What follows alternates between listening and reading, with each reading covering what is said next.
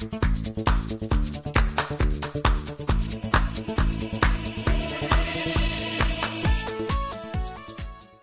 hello friends. நான் உங்க SKA பேசுறேன். இந்தியாவின் காலி ஆயுதம், 2 தமிழர்களின் பங்கு, அதை பற்றி தான் நம்ம இந்த வீடியோல பார்க்க போறோம். பொதுவாகவே சைனா இந்திய வீரர்களை, அவர்கள் தங்கியிருந்த கூடாரங்களை, மலைகளை மைக்ரோவேவ் பயன்படுத்தி அட்டாக் பண்ணிட்டாங்க. அந்த மலைகளையே ஒரு மைக்ரோவேவ் அடுப்பு மாதிரி மாத்திட்டாங்க அப்படிங்கிற ஃபேக் நியூஸ், அதிகமான முட்டாள்தனமான செய்திகள் வந்துகிட்டே இருக்கிறத நான் பார்க்குறேன். நீங்களும் பார்த்துருப்பீங்க.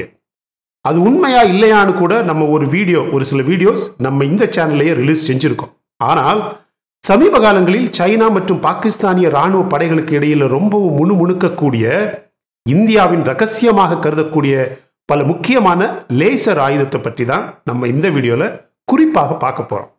உண்மையிலேயே சொல்லப்போனா நமக்கு தெரிந்ததை விட அதிகமான ஆயுதங்கள் அல்லது சக்தி வாய்ந்த லேசர் ஆயுதங்கள் இந்தியாவிடம் உள்ளது என்பது என்னுடைய தனிப்பட்ட நம்பிக்கை. ஆனால் அந்த ஆயுதங்கள் வெளியே வர்ற வரைக்கும் நமக்கு தெரியவே தெரியாது. அப்படி ஒருவேளை வெளியே வந்தால் கூட அவற்றை பயன்படுத்தி சைனா அல்லது பாகிஸ்தான் ரெண்டுல ஏதாவது ஒரு நாடு அழிஞ்சு மண்ணா போற வரைக்கும் நம்மை போன்ற சாதாரண மக்களுக்கு இந்த ஆயுதங்களின் சக்தி புரியவே புரியாது.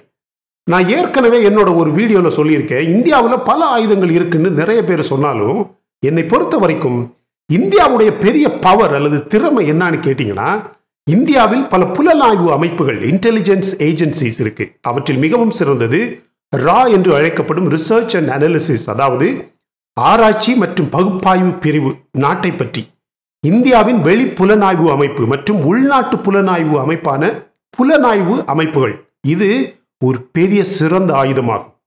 சைனா, பாகிஸ்தான் போன்ற சீப் மட்டமான வெளியுறவு பாலிசி கொண்ட நாடுகளுக்கு மத்தியில் இது மிகவும் முக்கிய பங்கு எடுப்பது மட்டுமல்லாமல் நம் நாட்டின் ராஜதந்திர விளையாட்டையே, ஸ்ட்ராட்டஜிக் ஜியோபொலிட்டிக்கல் விளையாட்டையே இது மாற்றுகிறது. நம் நாட்டின் அஜித், தோவல் போன்ற நேஷனல் செக்யூரிட்டி அட்வைசர்ஸ் ரொம்பவும் பிராக்டிக்கலான ஸ்ட்ராட்டஜிஸ் ஃபாலோ பண்றது மட்டுமல்லாமல் தேவைப்படும் போது மட்டுமே தாக்கும் யுக்தியை வைத்திருப்பது நமக்கு ஒரு அசைக்க முடியாத ஆயுதமாக இருக்கிறது. உலகமே வியக்கும் அளவுக்கு ஒரு சில ஆபரேஷன்ஸ் இவங்க செஞ்சிருக்காங்க அப்படிங்கிறது உங்க எல்லாருக்குமே தெரியும். இதனோடு சேர்த்து நம் நாட்டில் சாதாரண பொதுமக்களின் சிந்தனைக்கு அல்லது பார்வைக்கு வராத பல ஆயுதங்களும் இந்தியாவின் ஆராய்ச்சி களஞ்சியத்தில் உள்ளது. அதில் ஒன்றுதான் உலகமே எதிர்பார்க்கும், வியக்கும் காலி ஆயுதம். காலினா என்ன? K for kilo, A for ampere, L for linear and I for injector. Kilo ampere linear injector. காலி 5000 என்பது இந்தியாவின் ஒரு பெரிய தற்காப்பு ஆயுதமாக கருதப்படுகிறது.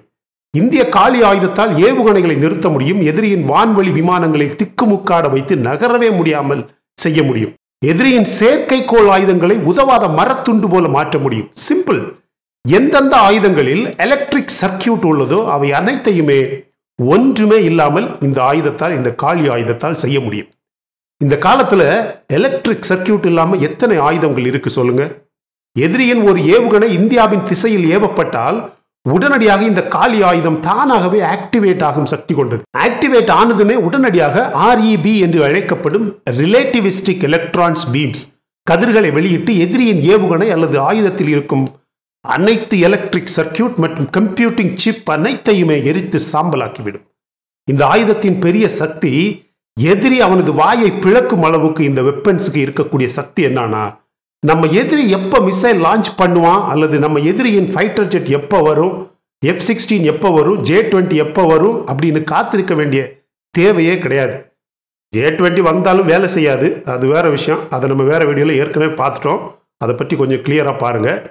எதிரியின் இந்த ஏவுகணைகள் அல்லது விமானங்கள் எப்போ வருமோ அப்படின்னு காத்திருக்க வேண்டிய தேவையே கிடையாது. ஏன்னா இது ஆட்டோமேட்டிக்கலி ஆக்டிவேட் ஆகக்கூடிய ஒரு கொடூரமான ஆயுதம். மிகவும் சக்தி வாய்ந்த வைப்ரேஷனுடன் அந்த REB கதிர்களை வெளியிட்டு வேலை செய்யுமாறு இந்த ஆயுதம் வடிவமைக்கப்பட்டுள்ளது. 1985ஆம் ஆண்டு டாக்டர் ராஜகோபால சிதம்பரம் அவர்களால் இந்த தொழில்நுட்பத்திற்கான காலியின் முதல் கான்செப்ட், ப்ரூஃப் ஆஃப் கான்செப்ட் எழுதப்பட்டது.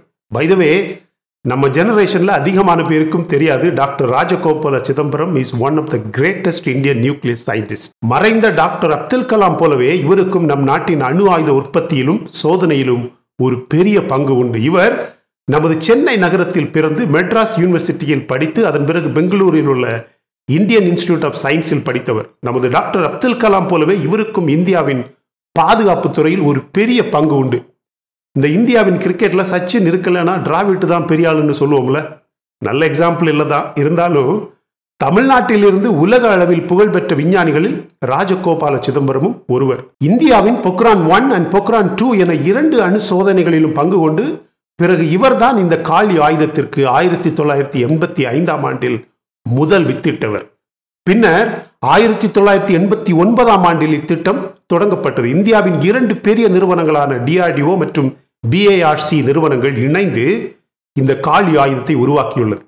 இது டாக்டர் அப்துல் கலாம் மற்றும் டாக்டர் ராஜகோபால சிதம்பரம் போன்றவர்கள் இதனை உருவாக்க ஆரம்பித்த காலத்தில் ஆய்வுகளுக்காகவும் தொழில்முறை பயன்பாடுகளுக்காகவும் இந்த கதிர் உருவாக்கப்பட்டது. ஆனால் அண்டர் டெவலப்மெண்ட் காலங்களில் இதனை ஒரு பெரிய பாதுகாப்பு ஆயுதமாக பயன்படுத்த முடியும் என்ற ரகசியத்தை ஆய்வில் கண்டுபிடித்தவர் டாக்டர் ராஜகோபால சிதம்பரம். அவர்கள் கண்டுபிடித்த முதல் காளி ஆயுதமே ஆல்மோஸ்ட் 0.4 கிகாவாட் சக்தியுடன் இருந்ததாக ரகசிய தகவல்கள் சொல்லுது. மெகாவாட்ஸ் இல்ல, கிகாவாட்ஸ். இது கொஞ்சம் கொஞ்சமாக காளி 80, காளி 200, காளி 1000, காளி 5000 என்று முன்னேற்றம் அடைந்து இன்று காளி 10,000 வரைக்கும் வந்துவிட்டது. என்னுடைய சோர்ஸ் ஆஃப் இன்ஃபர்மேஷன் முறைப்படி காளி 5000 2004ஆம் ஆண்டிலேயே தயாராகிவிட்டது. ஆனால் அதன் பிறகு பல வகையான தொழில்நுட்ப முன்னேற்றத்துடன் பல அட்வான்ஸ்டு சோதனைகளும் செய்யப்பட்டுள்ளது. காளி 5000க்கு 1 மில்லியன் எலக்ட்ரான் வோல்ட் ஆக்சிலரேஷன், 50 முதல் 100 நானோ second activation pulse time, 40 kilo ampere current and 40 gigawatt power level இருப்பதாக நம்பப்படுகிறது. இந்த மாதிரியான சக்தியெல்லாம் டிரான்ஸ்ஃபார்மர் படத்துல தான் நம்ம அதிகமான பேர் பார்த்திருப்போம். ஆனா இந்த சக்தி நம்ம நாட்டில் நிஜமாகவே இருக்கு. காளி 5000 மிகவும் கனமான ஒரு ஆயுதம். காளி 5000 ஆல்மோஸ்ட் 10 டான்ஸ் எடை இருப்பதாகவும் காளி 10,000 ஆல்மோஸ்ட் 25 டான்ஸ் எடை இருப்பதாகவும் செய்திகள் பரவலாக உள்ளது. They are also very power hungry. இந்த ஆயுதத்தின் என்ஜினை கூல் செய்வதற்கு ஆல்மோஸ்ட் 12,000 லிட்டர்ஸ் ஆஃப் ஆயில் தேவைப்படுகிறது. இதுதான் இந்த ஆயுதங்களில் இப்போதைக்குள்ள ஒரு சில சிக்கல்கள். அதனுடைய பேட்டரி ரீசார்ஜ் நேரம் கூட மிக அதிகமாக இருப்பதாக சொல்லப்படுகிறது. இது எப்படி வேலை செய்கிறது என்பது பற்றி கூட நாம பல நிமிடங்கள் பேசலாம். ஆனால் சுருக்கமாக இது பல கோடி எலக்ட்ரான் கதிர்களை வெளியிட்டு அவற்றை மின்காந்த கதிர்களாக மாற்றி தீப்பிழம்பு போன்ற சக்தியுடன் எதிரியின் ஆயுதங்களை உருக்கி அழிக்கும் சக்தி கொண்டது. மைக்ரோவேவ் சக்திக்கும் மேலான கதிர்வீச்சை உமிழ்ந்து பல கிலோமீட்டர் தூரத்திற்கு வெப்பத்தை ஹீட் உருவாக்கக்கூடியது. இந்த காளி ஆயுதம் ஒரு பெரிய போக்கஸ்டு மைக்ரோவேவ் பவர்ஃபுல் நுண்ணலை துப்பாக்கி போல அதிக அளவு நுண்ணலைகளை உமிழக்கூடியது. 1000 மில்லியன் ஜிகாவாட் நுண்ணலைகளை எதிரியின் ஏவுகணை அல்லது விமானம் நோக்கி தாக்கும் போது அது எதிரியின் எலக்ட்ரிக் சர்க்கியூட் மற்றும் கம்ப்யூட்டர் சிப்புகளை அழித்து விடுகிறது. அந்த வினாடியே அனைத்து ஆயுதங்களும் விமானங்களும் முடங்கிவிடும். அது மட்டுமல்ல, இது நமது ஆயுதங்களின் எலக்ட்ரிக் சர்க்கியூட் போர்ட்ஸ் அல்லது கணினி பாகங்களை எதிரியின் நியூக்ளியர் அல்லது காஸ்மிக் தாக்குதல்களிலிருந்து பாதுகாக்க முடிகிறது. இந்த ஆயுதத்தின் ஒரு குறிப்பிட்ட பதிவை இந்தியாவின் LCA தேஜாஸ் விமானத்திலும் ஒரு சில சேட்டலைட்டுகளிலும் ஒரு பாதுகாப்பு கவசமாக பயன்படுத்த இந்தியாவிற்கு திட்டங்கள் உள்ளது. ராணுவ அளவில் காளியை பயன்படுத்த இந்தியா தயாராக உள்ளது என்பது என்னுடைய யூகம். என்னுடைய யூகப்படி இதனுடைய எடை, சார்ஜிங் டைம், அதனுடைய பல்க் சைஸ் போன்ற விஷயங்களை முன்னேற்றுவதற்கான வேலைகள் மட்டுமே இப்போதைக்கு நடக்கலாம். ஆனால் போர் என்ற சூழல் வந்தால் காளி 5000 அல்லது காளி 10,000 அல்லது இரண்டுமே தயாரான நிலையில் இருக்கலாம் என்பது என்னுடைய நம்பிக்கை. இந்தியா ஏற்கனவே வெற்றிகரமாக சோதனைகளை நடத்திவிட்டது என்று நம்பப்படுகிறது. இது ஒரு ஆயுத சோதனை கேட்டகரியின் கீழ் வருவதால் இதனை ரகசியமாக காக்க வேண்டிய சூழல் நமது DRDOக்கு உள்ளது. 2012ஆம் ஆண்டில் சியாச்சின் பனிச்சரிவு ஏற்பட்டதில் 135 பாகிஸ்தான் வீரர்கள் அந்த இடத்திலேயே இறந்ததற்கு காரணம் காளி ஆயுத சோதனை தான் என்று பாகிஸ்தானிடமிருந்து ஒரு குற்றச்சாட்டு கூட உள்ளது. இந்த ஆயுதத்தின் வெற்றிகரமான சோதனை தான் பனிக்கட்டிகளை உருகச் செய்து பனிச்சரிவு ஏற்பட்டதாக அந்த வட்டாரங்கள் கூறுகிறது. இந்த ஆயுதத்தின் தொழில்நுட்பத்தில் இப்போது ஒரு பெரிய திருப்புமுனையை ஏற்படுத்தும் அளவில் DRDO கர்நாடகாவின் சித்ரதுர்காவில் ஒரு ட்ரக்கில் பொருத்தப்பட்ட 1 கிலோவாட் லேசர் ஆயுத அமைப்பை பரிசோதித்துள்ளது. லேசர் கதிரை 250 மீட்டர் தொலைவில் இருக்கக்கூடிய ஒரு இலக்கை தாக்கி சோதனை செய்ததாக ஒரு அதிகாரி கூறியுள்ளார். போர் விமானங்களில் பயன்படுத்தப்படும் மெட்டல், அந்த மாதிரி மெட்டலில் துளை போடுவது போன்ற ஒரு சோதனை செய்துள்ளது. வெற்றிகரமாக அந்த துளை போடுவதற்கு 36 வினாடிகள் மட்டுமே எடுத்ததாக சொல்லப்படுகிறது. இதற்கு முன் நடந்த சோதனை இந்தியாவின் அப்போதைய பாதுகாப்பு அமைச்சர் அருண் ஜேட்லி முன்னிலையில் நடத்தப்பட்டது. அடுத்தடுத்த சோதனைகளை செய்து 100 கிலோவாட் வரைக்கும் சோதிக்கும் திட்டங்கள் இந்தியாவின் DRDOக்கு உள்ளது என்று சொல்லப்படுகிறது. ஒரு சில லேசர் பாகங்கள் இப்போது ஜெர்மனியிலிருந்து இறக்குமதி செய்யப்படுகிறது. ஆனால் விரைவில் இது நமது நாட்டிலேயே செய்யப்பட வேண்டும். கல்யாணி குரூப் மற்றும் ரோல்ஸ் ராய்ஸ் போன்ற தனியார் நிறுவனங்களும் இந்தியாவின் இந்த லேசர் ஆயுதங்களை அடுத்த கட்டத்திற்கு எடுத்து செல்ல விரும்புவதாக DRDO சொல்கிறது. The last secret, my dear friends, IL-76 வகை போர் விமானத்தில் ஆயுதமாக்கப்பட்ட காளியை ஒரு வான்வெளி பாதுகாப்பு அமைப்பாக பொருத்தப்பட திட்டங்கள் உள்ளது என்று கூட செய்திகள் வந்துகிட்டே இருக்கு.